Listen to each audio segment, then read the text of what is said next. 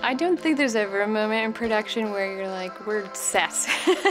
There's gonna be no more problems here on out. But I think the moment where we were all holding our breath was when she was being craned over into position and then dropped and rested on the cobblestone. And we actually saw where she was, and that moment was a special moment where we felt like we did it. We made it.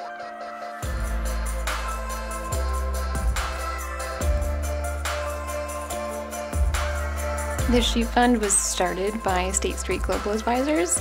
It's an ETF, and it's comprised of the largest U.S. companies with women in senior leadership positions. It was started because there are studies that show that women in leadership positions actually increase diversity of thought, increase better decision making, and ultimately lead to better company performance.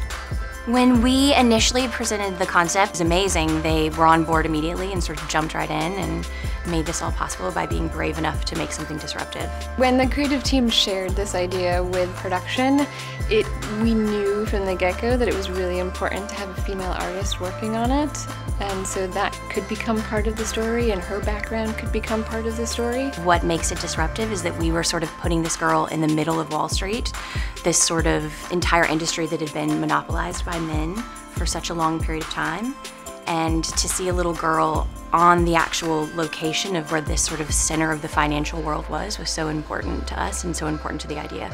I think seeing the statue in person felt a little bit breakthrough because I realized that when you're standing next to her, it's incredibly moving. We needed her to be approachable, we needed her to be lifelike, we needed the public to see themselves and their daughters and their family in her. I think at this point we're all trying to come up with these super innovative ideas, and in the end the most simplistic thing sort of won the day. It was just this very simple statue in a place where people would see her, and that has been the most surprising thing. Fearless Girl was the impetus for 152 publicly traded companies to add a female board member when they previously did not have one. We spurred that action, Fearless Girl spurred that action, and I think that's what advertising can do today.